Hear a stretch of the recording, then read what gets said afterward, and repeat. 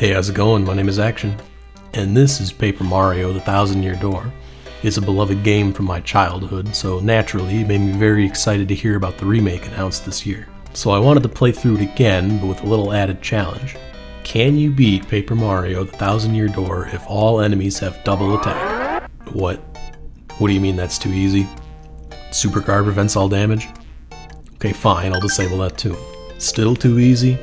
Okay, what if a regular guard costs 20 star power? Still too easy. Okay, then how about I double FP costs and enforce a cap of 30 FP? No? Really? Come on, dude. Alright then, for every chapter after prologue, I'll spin a wheel that adds an extra restriction for that chapter.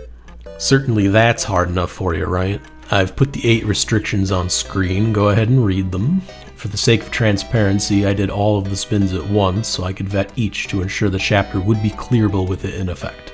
I'd hate to have an impossible challenge after all. By the way, the graphics look a bit crusty because I couldn't be bothered to install the HD pack. I realized I didn't do this most of the way through recording. You want good graphics? Buy the remake. Support the game so they make more good Paper Mario. But anyway, with the rules in place, let's get into the prologue. As the game's title implies, you are Mario, and you are made of paper. This might be important later. Princess Peach finds a magical treasure map while on vacation in some slum called Rogueport and thought it'd be a good idea to mail it to Mario. Driven by the call of treasure and princesses, he hires a boat across the sea without a second thought. The man's on land less than a minute and somehow gets involved in a gang war against Lord Rump and his clowns. Are you sure this is worth it, Mario? Can't be that bad at home with Luigi, right? Since guarding costs star power, it's impossible for now, but this fight isn't because it doesn't make a difference and I walk all over his cake. Goombella joins us and we're off to find Professor Frankly, who asks us to travel through the sewers to investigate the treasure map. And while down there, Mario proves he lacks common sense by opening a talking box that curses him, giving him the first of 4 paper powers that let him traverse the world. Yeah, good to hear he won't be relying on his partners for everything. We arrive at the titular Thousand-Year Door, show it the map, and it shows us where the first of 7 crystal stars can be found. A large castle in Petal Meadows to the east. We pick up some badges from the locals and head out. But just before the pipe to Petal Meadows, Mario finds a soggy tentacle. Now, Mario's watched enough anime to know that he should probably smash it. Mario learns his actions have consequences because, surprise, it's Big Blooper, the boss of the prologue. However, he's no trouble as a fire flower knocks him down long enough for Mario and Goombella to smash his brains in, and we continue onward to bigger challenges.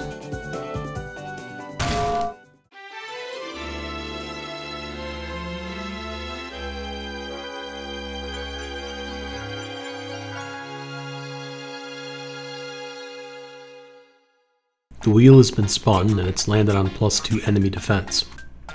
This is awful. I have very few ways to actually deal damage to anything now. Even these little Goombas can tank most things Mario can throw out. If I spend FP, I can defeat them with a badge or use an item, but coins are really limited right now, so paying to heal or buying more items is kinda out of the question. So of course, I choose to avoid most fights. Since items will often be the best way for me to deal spread damage, or any damage at all in this chapter, I'll need to use them wisely to make it through. We arrive in Petalburg, home to iconic Mario characters like Bub Olb, White Bob-omb, and Disco Clown. Old-ass Koopa with glorious eyebrows tells us the local dragon has the crystal star and we'll need to murder her to get it, but we'll need the stone keys first. Mario gets permission from the mayor to go get the stone keys despite Goombella making herself at home and digging for coins in his couch. Please don't embarrass me like that again, dude. After an awkward introduction with Cooper, we dodge encounters with the exception of 4 that serve as item tutorials. You got POW blocks for the clefts and bristles, and fire flowers for the fuzzies after each stone. With the keystones in hand, we head out to Hooktail's castle, but Cooper won't let us leave town unless we take him away from his clingy girlfriend for a while. He's just a Koopa, but he's got a slick hoodie, so I guess we'll bring him along. So it's at this point I realize I'm gonna need a ton of fire flowers if I have any chance to clear the dungeon, as I'll need to squeeze the life out of them to deal any damage. Problem is, I don't have any fucking money. Gumbella's a college student, so she doesn't have any, and Cooper's girlfriend would never approve the purchase of flowers for a different girl, so Mario's gonna have to sell drugs. In Petal Meadows, there's this little guy here, and if you smash his head 10 times, a mushroom-looking thing pops out. If I take it back to Rogueport, I can sell it for 2 coins. So if I mathed this right, I'll only need to smash the little guy 400 times, haul them to Rogueport so I can buy an entire bouquet of fire flowers for Hooktail. Oh man, I love grinding, so fun. We get the job done and keep a few stowed away for later use. There are only 2 required fights in Hooktail's castle. The first is Red Bones and his boner buddies. We used 2 fire flowers, but we could have saved one with a piercing blow. Easy stuff, moving on. Mario continues failing upwards by getting cursed by another talking box. This time he can turn sideways. Probably should have been able to do that already, but whatever. We use it to grab the sound effects badge and move on. We keep climbing and arrive at the tallest tower where we're met with a giant fucking dragon that's going to eat Mario and Cooper.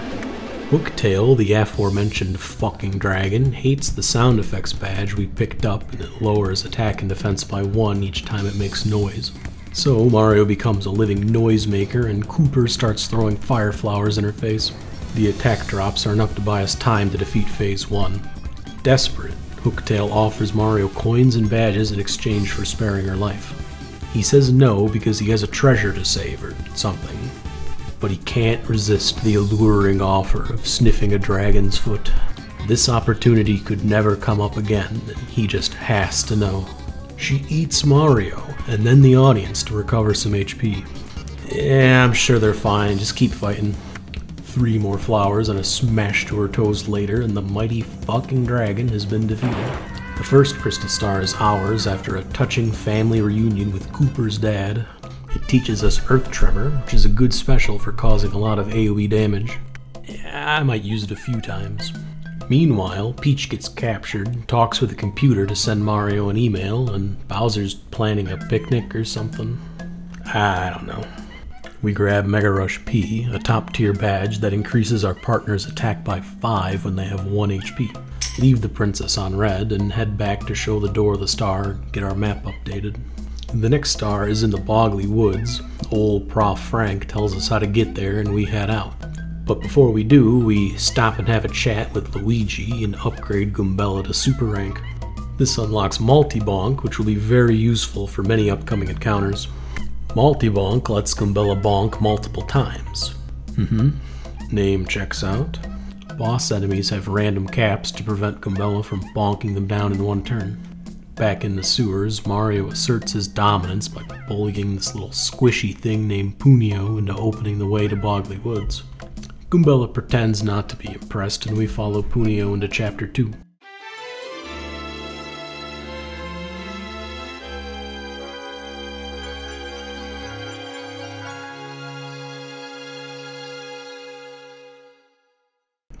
According to UA Local 1 Plumbers Union, Mario is entitled to an hour-long break every shift and he's decided to take it now. That means Mario won't be allowed to take any actions besides the defend tactic for the entire chapter. This will cause trouble, so be ready for when it causes trouble. Since Mario's on break, he ignores the domestic abuse that's happening in the middle of the forest, saves the sleepy sheep from the tree, and tries to find the break room. Though I think he'll be walking around for his entire break. Without Mario's help, the encounters are still too resource heavy to clear, as most enemies are spiked or shift positions to make them immune to his partner's attacks. Watch as I sit and think on this encounter, trying to figure out if it's worth it without item investment. Yeah, I'll be running away a lot again. The clown gang from Prologue have taken over the Great Tree and we need Madame Flurry's help to break in. But she's lost her necklace and simply can't be seen without it. Conveniently enough, the domestic abuse victim found this necklace, so we'll need to take it back from her by force. The Shadow Sirens are a pain in Mario's ass, and there's 3 of them, each with a regular attack and a special attack, plus a sizable total HP compared to our damage. Stunning them is a priority, and it can be done with items. The Sleepy Sheep or an Ice Storm has a chance to stun. From there, Multi-Bonk can put on tons of damage, assuming I actually succeed the action command and don't get capped. It takes a few tries for me to beat this one because of my own mistakes. Missed action commands and failed stuns, letting them use all their special attacks at once. Eventually I stop being bad, equip HP plus, and take them out. And my man Luigi even tossed me some maple syrup. What a guy. Now that Madame Flurry is finally decent, she accompanies us back to the Great Tree to uncover the secret entrance for us. But that's not all this large cloud woman can do, because she's going to blow all of our enemies away. Inside the Great Tree, we gain the trust of Punies to help us solve puzzles and progress. The insides of this Great Tree hurt my eyes, so I try to get through without incident. We go shopping, gather Punies, gather them again because they'd rather jump off a bridge than be near a spider, and solve a puzzle to get a new pair of boots that'll power up Mario's jumps. Very cool, can't wait to use those next chapter. Todd's sister shows us how to do a spin jump, and we continue to the bottom where the crystal star rests. Through the power of Punies, the crystal star appears and Lord Dump swipes it and activates his remote time bomb. Man's gonna blow up a tree to get what he wants. You know, I won't lie, I respect it. We abandon the Punies and rush to take it back, only for Lord Dump to call his giant mech. You know, if he had pulled this thing out in Rogueport, Mario would be a pancake by now and there'd be no opposition. I can only imagine Magnus von Grapple's state-of-the-art mech technology because he can launch badass rocket fists. And these fists need to be taken care of before they can punch an 8-damage hole in Mario's chest. So once again, items and multi-bonks are the best way to send Magnus back to the scrap heap.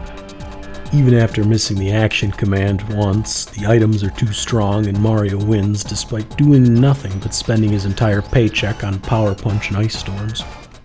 With the clowns gone, the crystal star is ours. We say our goodbyes and leave as Mario's break is over. We learn Clock Out to let us stun enemies so long as we mash the right button and get lucky. Meanwhile, Peach dances with herself to please the computer, and Bowser becomes the huge mighty king of guys who talk to posters. Mario leaves the princess on red again and returns to Rogueport to unlock the next chapter. Old Prof Frank tells us it's at the Glitz Pit, a huge wrestling ring a mile up in the sky. Mario's fear of heights grips him so hard his idle animation turns off. So Flurry has to figure out how to get us there. We'll need a blimp ticket, and since we still don't have money, the only way to get one is by doing a favor for a crime syndicate boss. First gang wars, now mobsters. This treasure better be worth it, princess. On the west side of town, we break into the mob boss's office after telling the shop girl downstairs our mustache is yellow. She's so impressed by our bold lie, she unlocks the door for us. Ugh, it's like a soap opera in here. But we're tasked with finding the Don's daughter and bringing her back in exchange for the ticket. Now, Mario and I have played this game before, so we find her in a matter of seconds and head out on the very safe airship. Hold my hand, Mario, it's gonna be okay.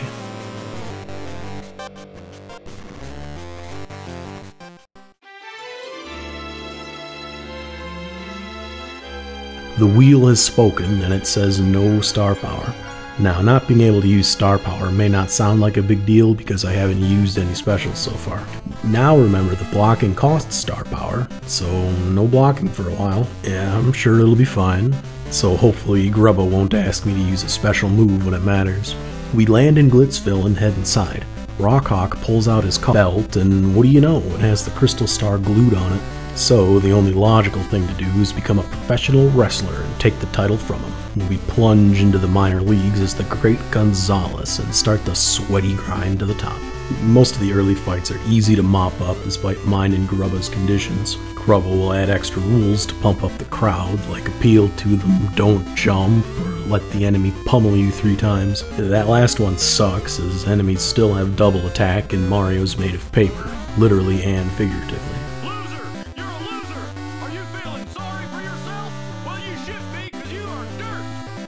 So things go as expected, and as we progress, we hear about hot dogs with egg on them and rush outside to grab a dozen. Out of the way, Cockhawk, it's hot dog time. This egg is alive, so we take it and have it watch us fight for sport.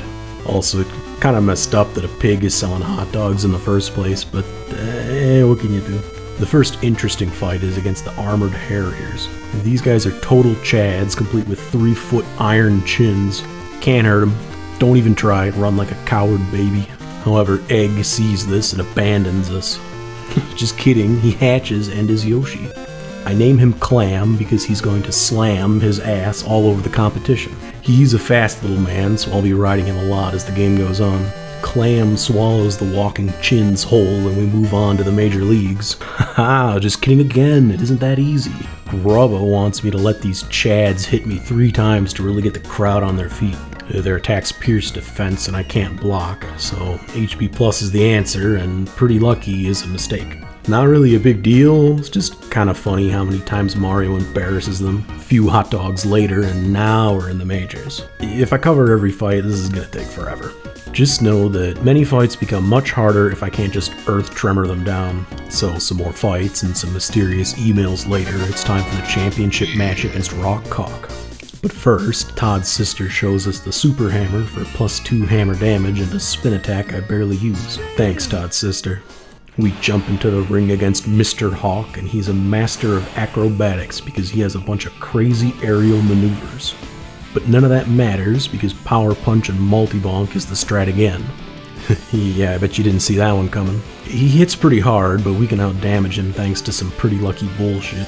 But this man jumps up to the ceiling and drops junk on us and makes me use Flurry to get him down. Time to die, champ. The Great Gonzalez is the new champ and everything is great. Except it's not because Macho Man Grubba Savage uses the power of Slim Jims and the Crystal Star to get huge. You'll never guess the strat this time.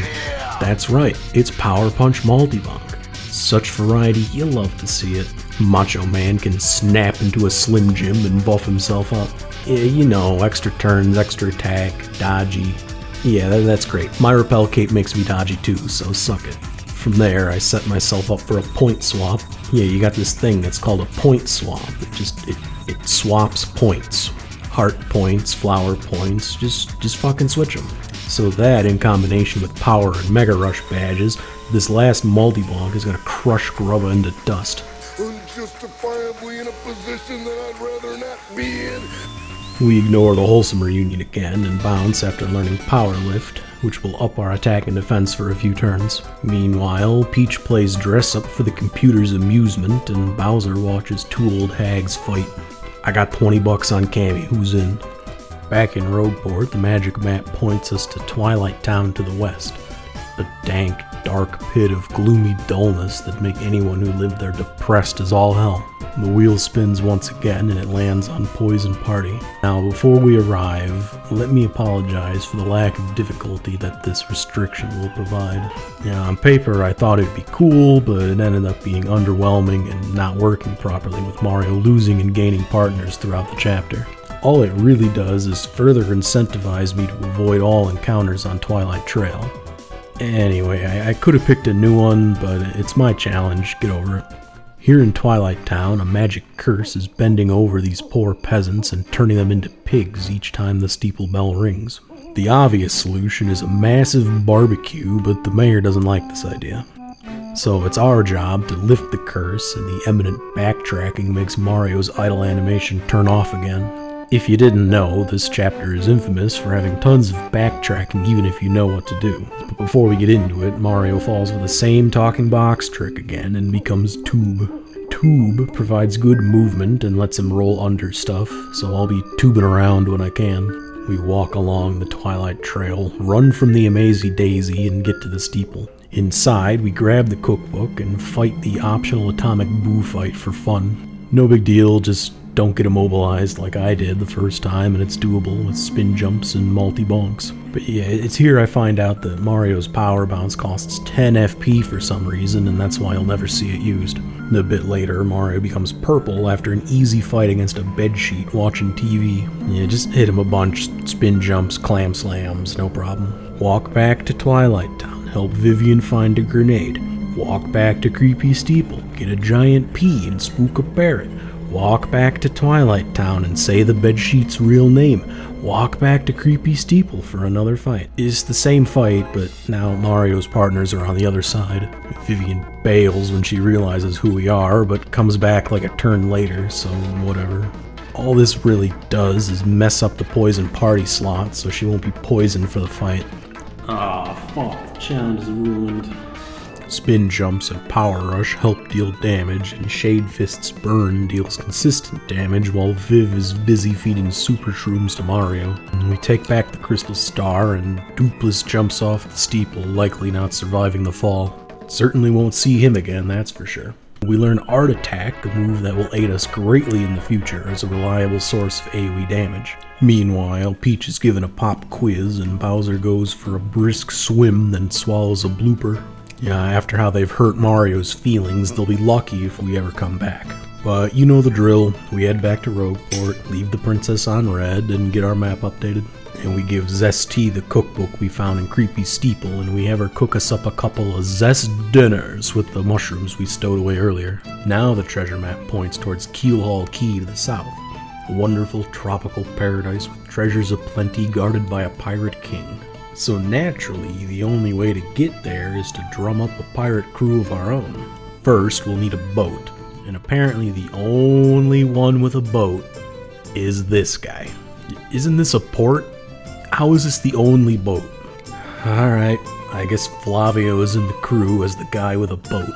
Next is a navigator, and the perfect guy happens to live in town. But he's depressed or something, I don't know.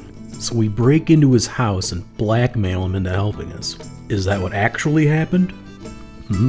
Play the remake, find out.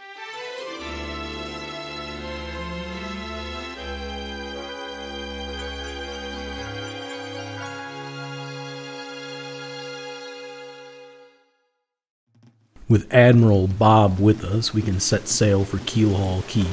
Nothing but Flavio's frilly tales of frilly adventure to pass the time. Oh my god, make it stop. My prayers are answered, and the ship is attacked by fiery spirits and the crew washes ashore. This chapter's restriction is no items. Very straightforward. Can't use any items except for those that would progress the story for obvious reasons. Besides those, I'm disgusted by items. So much so that I crushed this poor toad's head in for offering me a mushroom. Yeah, you'll think twice before you do that again, mister. You know, this place kind of reminds me of a Donkey Kong level. I'm kind of expecting to celebrate my successes. However, I probably won't succeed given how low level I am, so we grind on the local wildlife, reaching the FP cap of 30. Peril Cooper sure gets the job done. So with Mario's puzzle-solving skills and Bobbery's ability to blow himself up, gets us inside the Pirate's Grotto. Mario finds the final black box, but we all know how it goes by now. It fools us good and we can become boat. Yeah, that's great. How about we sail home now? What was that? Princess? Treasure? Okay, fine. We'll keep boating onward. After a bit more boating, we find the treasure. Gold coins, gems, and jewelry everywhere, but the Spanish skeleton says we can't have it. Come on, man, I just want the crystal star. Help me out here. Cortez the Pirate King has 20 HP, 8 attack, 1 defense, 4 arms, 3 phases, and a crap ton of treasure. Phase 1, a soft stomp badge, takes care of his defenses, so Mario and Goombella can squish his skull in. Phase 2 is the same, but with less arms. Make him soft and squish him. But in Phase 3, Cortez and his weapons just float there. Menacingly. Flurry gets to be useful here because her Gale Force will permanently remove the weapons from the fight, which will cripple his damage output. In the first attempt, Cortez just focuses Mario down. Without items, Sweet Tree is my only source of healing, and it's just not good enough. But second time around, he spreads out his attacks, and I get a few lucky dodges. It's at this point I remember about Art Attack. Yeah, you remember Art Attack? It's pretty good, you should probably use it. It brings him low, but of course it causes him to eat the souls of my audience, fully healing him. Now that's a cool move, I wish I could do that one. But despite being the second boss that eats my audience, he goes down after some more squishing. He's already dead, so we can't actually kill him.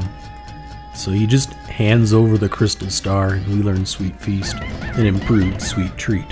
Yeah, that would have been nice to have 2 minutes ago. Yeah, well, whatever. So now we have to figure out how to get home. Mario's just a little baby boat, so he couldn't possibly take everyone home. Cortez gave us treasure. Maybe he'll let us borrow his boat too. Eager to be out on the seas again, we set sail, but of course Lord Frump has to take a shot at us Black Flag style. Does he crush me to death with his fat ass?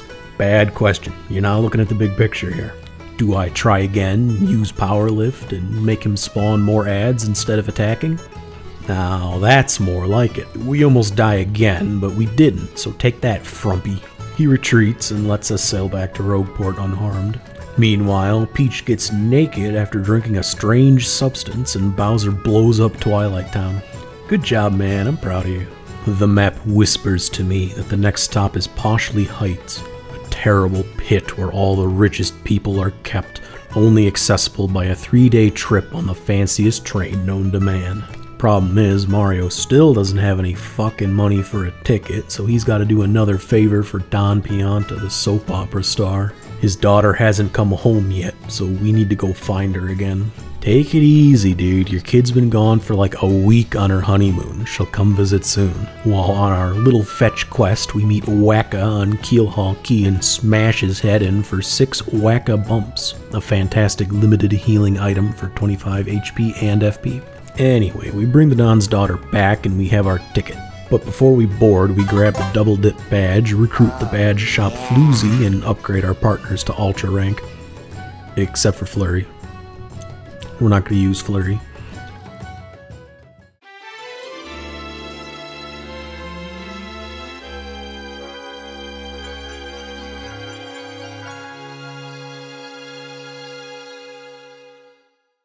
Here in Chapter 6, the wheel lands on 2 times enemy HP.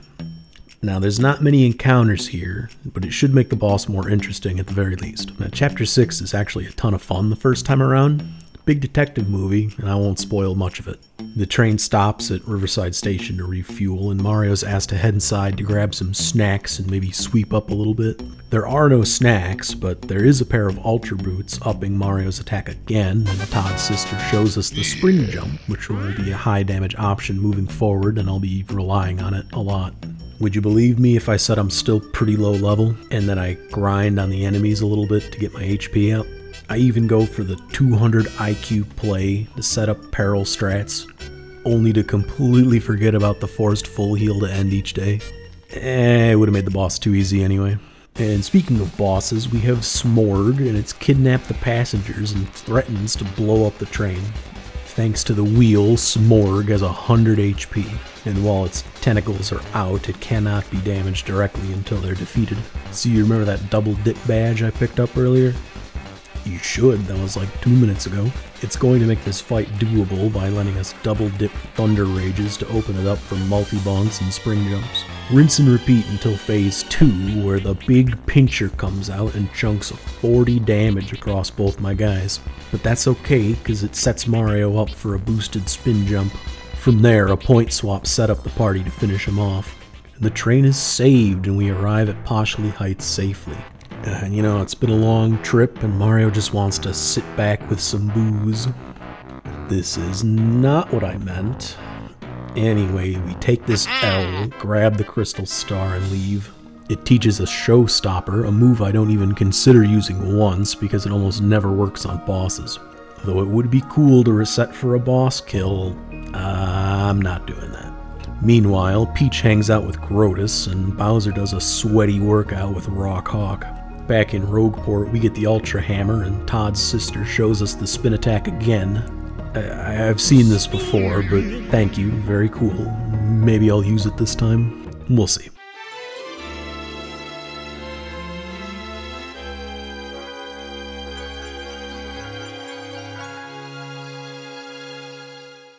Chapter 7 is here, and the wheel says my partners are dead and murders them on the spot, and it would take the greatest of miracles to bring them back. And this is going to be much harder than the No Mario challenge, as I no longer have them available as meat shields. I used a little bit of coding to help me set their HP to 0 on a 0, but it's fine because the team is babies. Old Prof Frank and the maps say the crystal star is on the moon. The fuck? How are we gonna get to the moon? Oh right, I've played this game before. But since Don Pianta's spaceship is in the shop for repairs, we'll need to use the gigantic cannon these Tundra bombs have just chilling at Far Outpost. But we can't just use it for free. Nah, that'd be too easy, and this is a challenge run. I'll need to find General White and Gold Bob before we can use the cannon. You know, red tape, paperwork, all that fun stuff. Finding General White is a wild goose chase across the entire map that annoyed the crap out of me even after I googled where to go. And Gold Bob just takes all my money. But we're off to the moon. Yeah, it looks safe. Everyone hop in. We somehow survive the blast and start grinding on the moon chads because Mario needs a ton of HP level ups moving forward. Yeah, the Ultra Spin put in a ton of work here. Thanks, Dot Sister. Really came in clutch. Appreciate it. After an undisclosed amount of grinding, I arrive at the X-Naut Fortress. I can only imagine the astronomical costs of building an entire supercomputer and a base around it on the moon. Like, where is Grotus getting the money for this shit? Anyway, there's elevators, electric tile puzzles from the future, and background platforming, and a bunch of enemies that threaten to beat up Mario and take his lunch money like a bunch of bullies. Luckily, Mario's not a little kid and he can fight back with Art Attack, Clock Out, and Jump Power badges. I've really been glossing over these dungeons because I'm not really here to show you the solutions, just how I'm tackling these required fights. Speaking of required fights, look over there. It's Magnus von Grapple 2.0. He's back from the repair shop with a new coat of paint and a ton more attack power. He's still got those badass rocket fists, only now they have huge spikes on the front. And once again, if they're not taken care of, these X-Fists are going to X-Fist Mario's ass. But halfway through the fight, he pulls his cock out and sucks my audience out of their seats and blasts me for like 6,000 damage. There's no way for me to survive this attack, so good thing I got life shrooms, huh? I also end up relying on lucky dodges and even an HP bingo. But I don't really feel bad about this. You shouldn't either. Lord Chump makes like Team Rocket and blasts off again, and the final crystal star is mine. It teaches us supernova, but I'll never use it because it costs 600 star power, and that's like all my star power. I need that, dude. Meanwhile, Bowser breaks into the Poshly Sanctum and gets his first crystal star. Oh shit, he's catching up. I better get moving. We take the teleporter back to Rogueport. How convenient. And old Prof Frank meets us there in the sewers and urges us to open the 1,000-year door. Our little wheel spins one last time and the only thing left is no badges. On its own, that's not really a problem. However, that coding I used to set my partner's HPs to 0, it kept their HP at 0 even after I turned it off. So I guess I'm doing Chapter 8 with dead partners and no badges.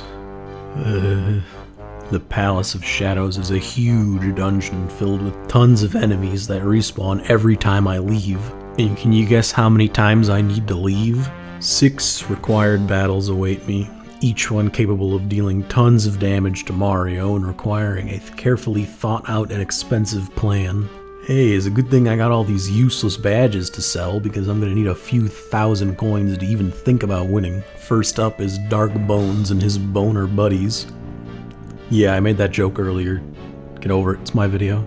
This fight isn't too hard if I just use Art Attack, but I do not just use Art Attack, I rely on Ice Storm Freezes, Ultra Spin, and Clock Out like a dumbass and get lucky. But that's the least of my worries, because up next is Gloomtail, and he's pissed that we killed his sister. He's another fucking dragon capable of slapping my ass cheeks for a minimum 16 damage, adding new attacks as he gets damaged. Stomps, bites, breaths, earthquakes, mega breaths. This dude's got it all, and I wish I had a fraction of his power. So the plan is to land all my spring jumps while cramming Ultra Shrooms down Mario's throat to keep him alive. It's a pretty good plan that relies pretty heavily on me landing my spring jumps, but it only takes like 3 tries to work, so hey, I'll take it. Yeah, and these spring jumps take varying amounts of time for Mario to get his fat ass over to the target, so can you really blame me for fucking it up a few times? I mean, you could, but like, don't be a dick, dude, alright? But this means I'm all out of items, and now I have to run all the way out to gather more for the next battle. But good news, Zest Tea cooks for fun or something, so I spend all my coins on the finest syrups, jellies, and mushrooms, and make her cook it all for free. No payments, no tips, no nothing. Look, she's just happy to have company, okay? Now I have Ultra Shrooms covered in syrup and jelly for that sweet, sweet FP recovery. I ride on Clam all the way back to the next fight, but don't worry about it. It only takes like 5 minutes each way, no big deal. Stop worrying about it. Up next is Beldam and Marilyn, and they've gathered the 7 Dragon Balls and wished Dupless back to life after his unfortunate fall from Creepy Steeple. It's just like last time, but they're stronger. And just like last time, I need to fish for a stun or freeze to not get disintegrated in 2 turns. Clockout's got a 50% chance to stun here, so it doesn't take long to get 2 of them stunned. Beldam can buff her side and slow Mario and take away his turns.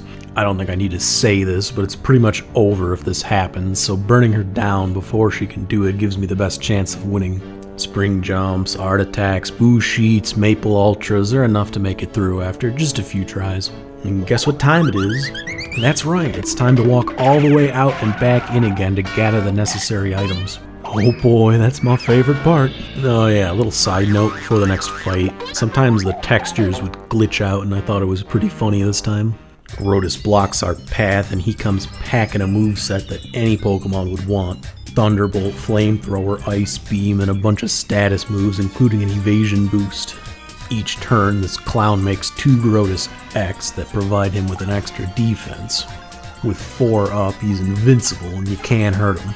Stop hiding in your bubble, big man, come and fight me. And without partners and badges, Mario has very few AoE attacks on his own, the only relevant ones being Art Attack and items. So that's the plan, use shooting stars to break the X's and art attacks for bigger damage while not blocking to have enough star power to use it twice. This fight is horribly RNG dependent. If I get stunned or frozen, it's just over.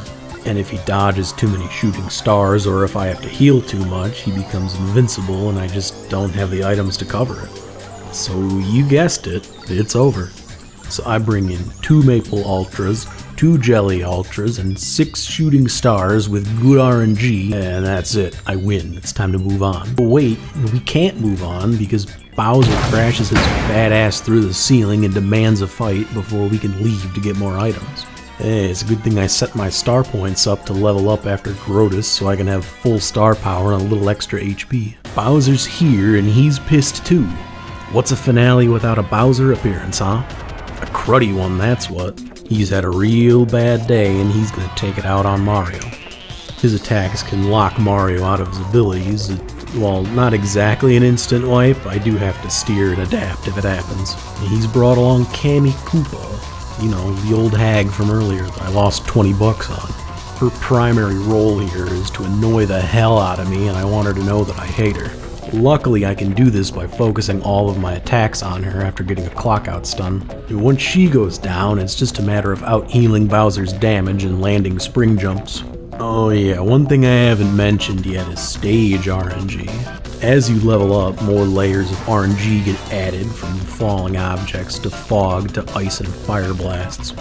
Take a look at this very winnable attempt that got ruined by 3 consecutive fire blasts that add up to just enough to kill Mario.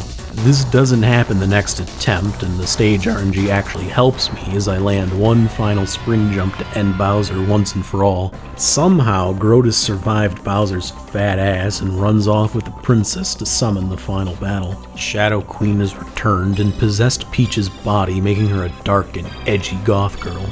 She has a massive HP pool, hits like a truck, and has a ton of attacks and statuses for herself and Mario. But halfway through, she just transforms into her final form and is invincible. No damage, can't hurt her. Really should have submitted when I had the chance. The Crystal Stars see the writing on the wall and bail on Mario to gather the affirmations of the friends we've made along the way. It is only after the power of cutscenes and plot armor that Mario can actually hurt this demon, but I'll be honest, it's still not enough. In this form, the Shadow Queen gains an infinite supply of hands and she's ready to throw them. And that's where the problem lies. The big hands are likely to attack with a life drain to heal her for the same damage dealt, meaning that she can heal up to 28 damage per turn. And guess what? I can't deal more than 28 damage per turn. So I guess items get to bail my ass out once again. Shooting Stars can take out the hands and chip the queen, but Both hands come back each turn. Wow, what a good plan. So what happens when you need to heal? The hands come back and reverse up to the last 4.5 stars used in one turn. Fuck, this is impossible. Alright. No, it's fine, calm down. What if there's a way to carry more items? There is? Cool, how do I get it? Only like 45 consecutive battles in some pit? Yeah, I can do that. And that's what I do to acquire a strange sack. I cram my sack full of shooting stars, blue sheets, and 2,000 coins worth of recovery items. But this still isn't possible because I would need 25 shooting stars to deal 150 damage, but don't you worry about that. Let me worry about that. It's time to try again, and phase 1 goes as expected. Spring jumps and art attacks, you know the drill. But this time, the power of cutscenes is so strong, and everyone's shouts and cheers are that much louder, it brings old Cooper back to life, and now he can sponge damage and throw stars for me. Turns out all Mario needed was the power of teamwork and a ton of coins for items. Thoughtful use of said items lets the fight progress as normal despite many missed spring jumps. I'm good at this game, I promise. Look, we even get to see the rare allergic status that just doesn't let us gain new status effects for its duration. With all my shooting stars and blue sheets used up, one last art attack smites the demon back to her grave and the day is saved. We go home and tell Luigi all about it. He pretends to care about our story because we never actually listened to his. Now, before you say anything, I'll say that I wish I didn't have to pull off that little stunt and do it with just Mario. But I didn't see a way to get it done, and since I never intended to do this chapter without partners, I think it's a fair trade-off. If you made it this far, I want to say thank you for being here. This was just a project I did in my spare time to try something new. Yeah, it turns out being bored will do that to a guy. But please, let me know what you thought of this. It took me about 3 months to get this done, and any feedback would be cool to see. As it turns out, it's really hard to balance video creation with your full-time job and your family and your recent addiction to Final Fantasy XIV. But before I go, if you liked your time with me today, I'd appreciate it if you dropped a like and a sub and all those other things that YouTubers usually beg for. Guys, did you know that 99.5% of my viewers are subscribed to the channel? These are rookie numbers, and we need to get that way lower so I have a right to complain about it. Anyway, thanks a lot, and maybe I'll see you again. Peace.